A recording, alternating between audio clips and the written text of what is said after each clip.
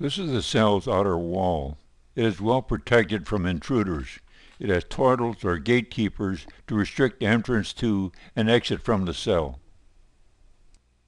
There are specific portals for each type of molecule that might enter or leave. I will use the visitor's portal to enter the cell. Wow, that was interesting. While we are here, let's watch a glucose molecule enter the cell.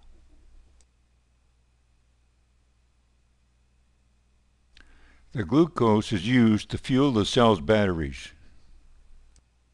It is enclosed in a vesicle to protect it from damage during transit.